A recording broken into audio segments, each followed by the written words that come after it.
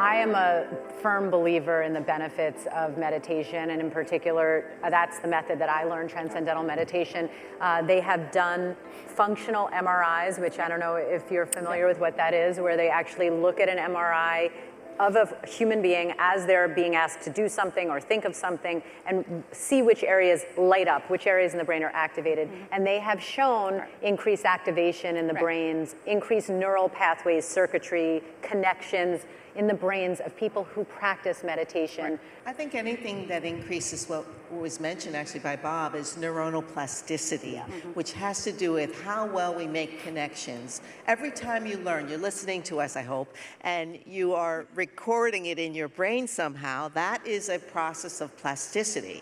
And the more you practice it, the better you get at it. So I'm intrigued by the idea that meditation helps with these processes in terms of turning on parts of the brain that are involved in learning and memory.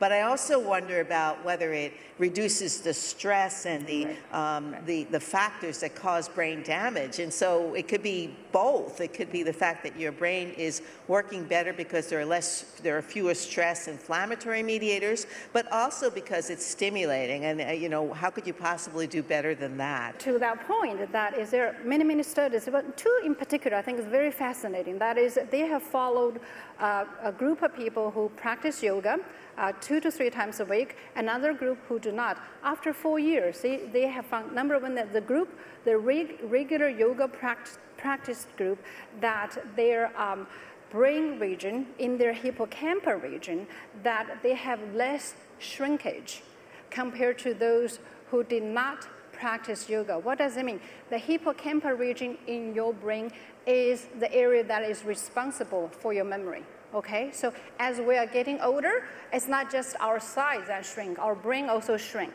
Okay, so our brain do shrink, so do our skin, among many other things. But I think that the issue here is for people who do practice yoga, they have a much slower speed of their brain shrinkage. So that's another evidence that, if you practice yoga, if you practice meditation, that is really in a sense of fending off the brain shrinkage and in a sense that delaying the onset of dementia and Alzheimer.